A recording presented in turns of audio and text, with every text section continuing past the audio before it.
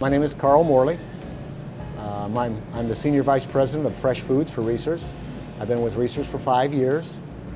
Been in the industry my entire life. I'm actually a third-generation meat cutter. My grandfather and my dad all cut meat, and so it's kind of in my genes, in my DNA, so that's who I am. There's some confusion between wet aging and dry aging.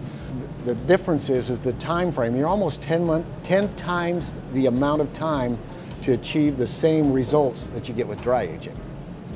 So within 3 weeks, we can get a beautiful, flavorful steak, where with wet aging, 10 times, 30 weeks.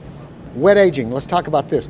This is actually wet aging right now. This is how wet aging is done. It is in this bag. It can stay in there. It could stay in there for 30 weeks if it wants. First meat market I ran was for my family's little market. My grandfather would come down and say, I'm going to have a party in about 4 weeks. I need you to save all of these cuts for me and start dry aging it. We would set that aside. It's something we did, and we would put it in the cooler and let it begin the process of dry aging. Now, what you're going to see here, this is off of the closest to the back of the animal. This is close to a strip steak.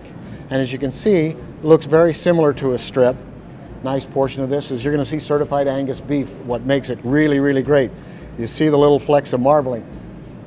The nice thing about certified Angus beef is it works wonderfully with dry aging because of that flex. How does dry aging work? It's like if you have a sauce on your stove and you're reducing that sauce down, you got that pan swirling a little bit, and that moisture moves up and out of that sauce, what's left? All the flavor. There's lots of ways to dry age that really work well, but this is the best one. We have a dry aging case. Why is it better?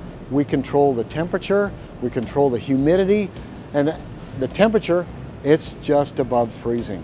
That's where we want it. We want to slow that respiration down and then let that moisture come on out of that cut of meat.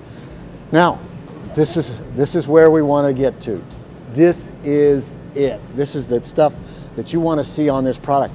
This is 21 days of aging. Look at how beautiful that is.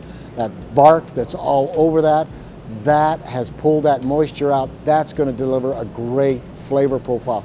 We're going to go over here and cut this and let you see what the interior of this looks like. You know, so when you do this, you see the bark on there. Well, what happens to that? We cut all of that off for you. That doesn't go home with you. You don't pay for that. But for this cut, I want to leave that on there so you can see how deep that goes into the nice and firm. Look at that. You can see the bark on the outside. That is not as pliable as what it was before. That's very firm. Why? The moisture's gone. And so that's going to be an absolutely wonderful, robust taste to you on the grill. That's the white tablecloth steak that you get to have at home.